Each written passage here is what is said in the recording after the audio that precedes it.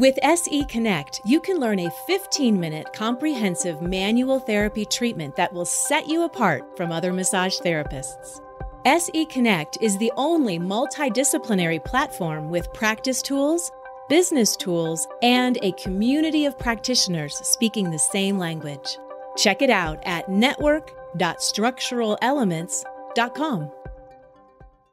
Anatomy Trains is happy to announce our return to the Dissection Lab in person, January 10th to the 14th, 2022, at the Laboratory of Anatomical Enlightenment in Boulder, Colorado. We are thrilled to be back in the lab with Anatomy Trains author Tom Myers and master dissector Todd Garcia. Join students from around the world and from all types of manual, movement, and fitness professions to explore the real human form, not the images you get from books. This is an exclusive invitation. Email info@anatomytrains.com if you'd like to join us in the lab.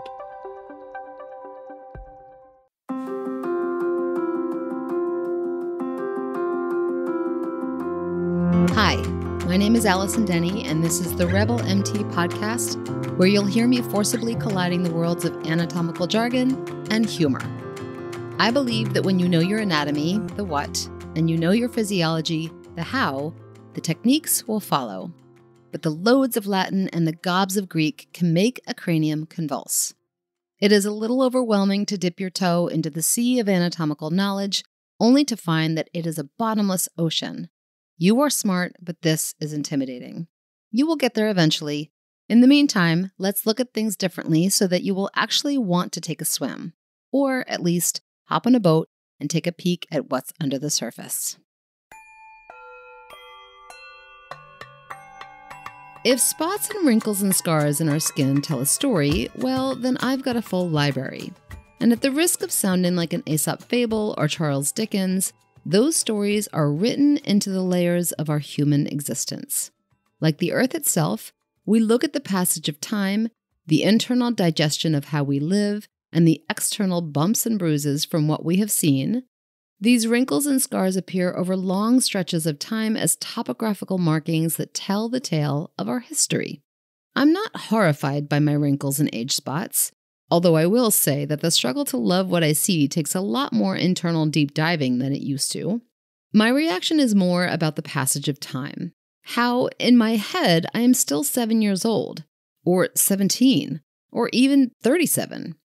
It's funny how our minds tease us into feeling young when our outsides are clearly moving along without any consideration of asking us first if we are okay with this whole aging thing.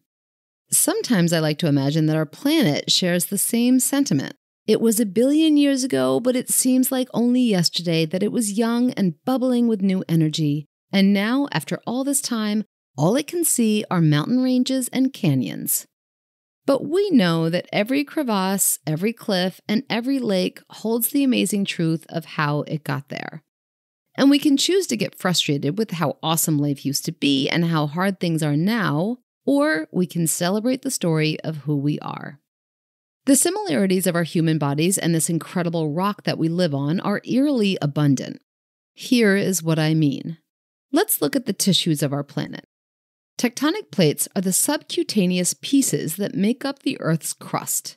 They are separated into said plates because what lies underneath is liquid, fluid and moving, and needing to be able to push and shift at the layers that surround it. These plates bump up against each other and move apart from each other, and most of the time, this is not a big deal. But sometimes, those collisions and separations can mean some pretty big disturbances up on the surface. Over the course of millions of years, these interactions have produced large mountain ranges and the joining or division of large masses of land, and they have formed the map of our world as we know it today. Our geography, though, is constantly changing. It may seem like it's not. I look outside my window every day and I see the same trees, the same hills, the same scenery. But if we take a step back and look across that vast expanse of time, our map has changed dramatically. Imagine a time-lapse video of the Earth from its beginning, or even just a creek bed morphing into the Grand Canyon. The passage of time has formed the global wrinkles and scars that we know and love today. Now, let's look through a similar lens at the human body. At its core, we are looking at a molten fluid collection of elements, the internal organs, blood, interstitial fluid, that need to constantly shift and change. We've got this crust, our connective tissue, that surrounds the molten insides in an effort to hold it all in place. And on the surface, our skin, we can throw on that time-lapse effect and watch how our appearances change. As the tectonic plates need to settle in every once in a while, our connective tissue has very similar needs. There are areas where it is thicker and areas where it is thinner. There are areas that over time have bound two large masses together, and there are areas where it has gotten weak and separated. There is this day-to-day perspective of how our tissues act and feel, and then there is this lifetime overview where we can start to see how a wrinkle or a scar might have formed. Let's take, for example, the iliotibial tract. More commonly known as the IT band, it is possibly the most famous chunk of connective tissues in our bodies, rivaled perhaps by the plantar fascia of the foot. This long stretch of fibrous tissue serves multiple purposes, but also has the tendency to cause a lot of strife. I chose this particular chord of chaos because it is famously interruptive and problematic. But the coolest part about it is its similarity to a tectonic subduction zone. A subduction zone, if you've forgotten your 8th grade live science class, is an area on the Earth where one of the large crusty plates has the tendency to slide under another large crusty plate. When this happens, it can result in an earthquake, and we all know what earthquakes do. Here are some IT band details that might help shed some light on this comparison. The hamstrings, as you probably already know, are the thick and famously tight group of muscles in the back of the upper leg. They originate up at the sits bones, otherwise known as your ischial tuberosities, and shoot down the leg, split apart about 2/3 of the way down, cross over the back of the knee, and attach onto either side of the posterior tibia. The funny thing about this muscle, though, is that it never really attaches onto the femur. Well, part of one of them does, but it's the short head of the biceps femoris, which is only part of one of the muscles of this group of 3. You would think it would, though, right? It's a huge upper leg muscle, but it's also superficial, which means that there is something lurking underneath. This is where the quads come in. The quadriceps, located at the front of the thigh, have a lot of attachment sites up at the hip and down at the knee, but they very greedily eat up space all around the leg. They pretty much have latched onto the entire femur, front and back. They reach all the way around and basically hug the femur like a hippie might hug a tree, latching onto the linea aspera, which is the slight bony ridge that runs its way down the back of the femur. So, if you think about it, the quads have subducted themselves under the hamstrings. The quads, with all of their efforts to flex the hip and extend the knee, and the hamstrings, with all of their efforts to extend the hip and flex the knee, are clearly at odds with one another. In anatomical terms, they are called antagonists, meaning they fight in opposition to each other, like Hannibal Lecter taunting Clarice Starling in The Silence of the Lambs. It makes for a great story, but not so great anatomical communications. Not only is there some subduction going on here, but if you think about it, there is also a fault line. Looking again at our earth science facts, a fault is where two of those tectonic plates slide back and forth next to each other as opposed to one sliding under the other.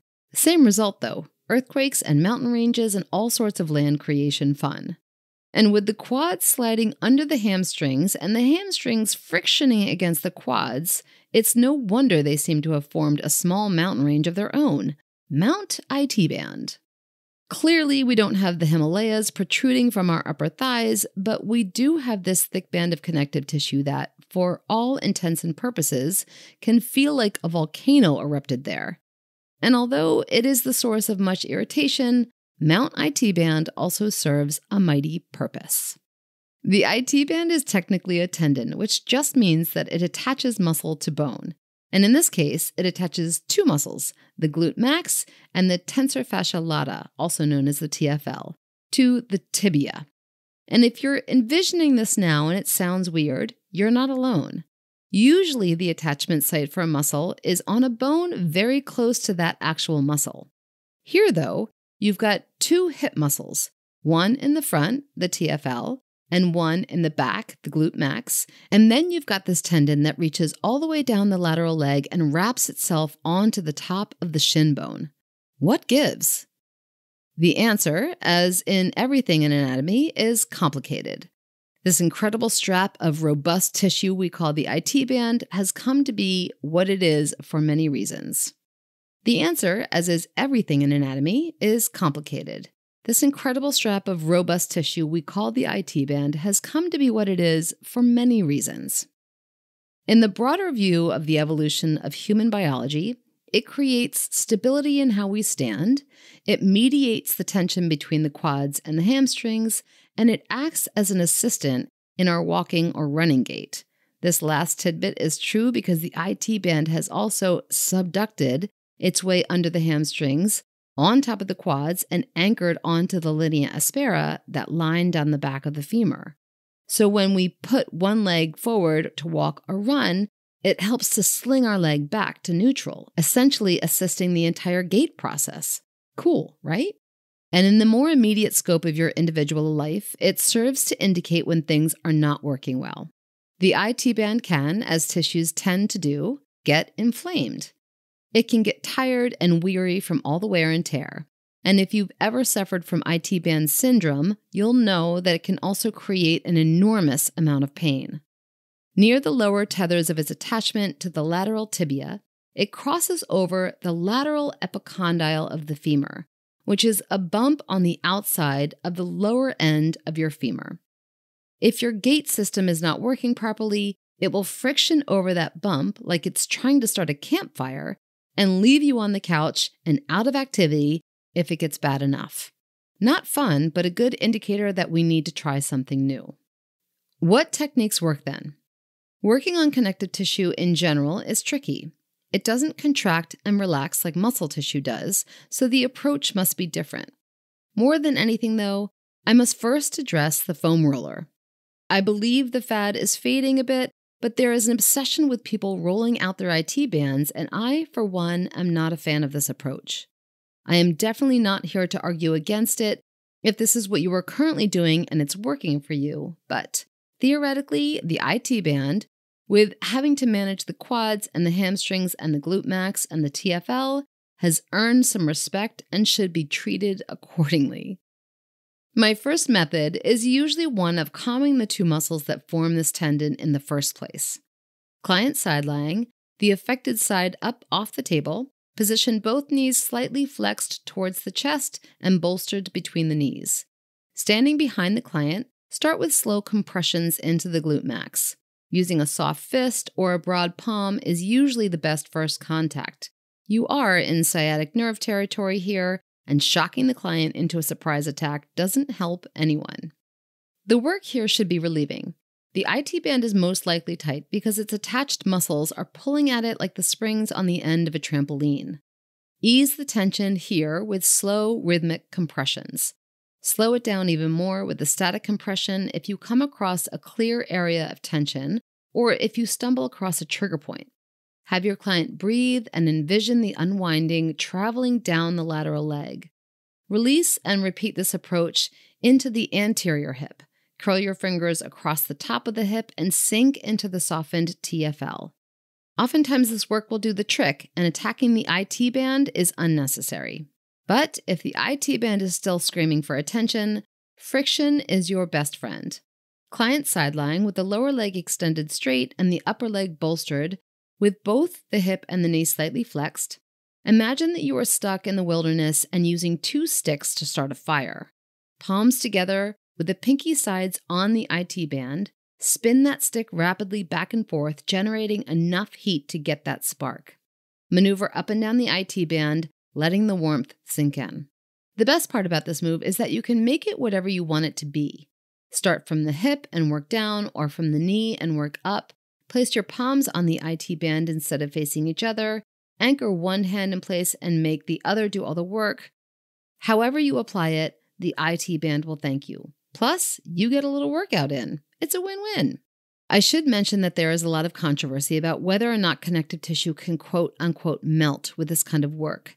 It is theorized that the thixotropic effect is real, which means that the plasticity of this stuck band begins to liquefy when friction-generated heat is applied. And you can find data supporting both sides of this argument. But I will say this. My opinion on the subject is based on years of doing this work and finding pretty awesome results. There is just something about heat that relieves what is stuck. So, do we continue to resent the IT band for all the tension and pain, or do we honor how it came to be and all it has to do? This biological marvel has certainly caused a lot of grief, but just like those who have conquered Mount Everest, once we see what it has to offer, we look at it in a whole new light. If you ask me, I say we celebrate it. And here we are, the end of the episode. Thank you to the extraordinary crew over at ABMP for helping me get my words into your ears. And if you want to get any of your words into my ears, or more accurately into my brain via my eyeballs from a computer screen, drop me a line at rebelmt@abmp.com. That's rebelmt@abmp.com. I always want to hear your questions, comments, suggestions, or salutations. Also, if you're interested in checking out anything else I'm doing, head over to rebelmassage.com where you will find all sorts of fun things to click on, like homemade organic products for your practice, cool links to continuing education classes, thoughts I have typed up and posted here and there, and other Rebel Massage dabblings. I'm impressed you've made it all the way to the end, but because you have, allow me to offer a glimpse into our next episode. Tune in next time as we explore the identity crisis of the gluteus medius and examine how thinking outside of the box can be a much better approach. Members are loving ABMP 5-Minute Muscles and ABMP Pocket Pathology, 2 quick reference web apps included with ABMP membership. ABMP 5-Minute Muscles delivers muscle-specific palpation and technique videos, plus origins, insertions, and actions for the 83 muscles most commonly addressed by bodyworkers. ABMP Pocket Pathology, created in conjunction with Ruth Werner, puts key information for nearly 200 common pathologies at your fingertips and provides the knowledge you need to help you make informed treatment decisions. Start learning today. ABMP members log in at abmp.com and look for the links in the featured benefits section of your member homepage. Not a member? Learn about these exciting member benefits at abmp.com/more.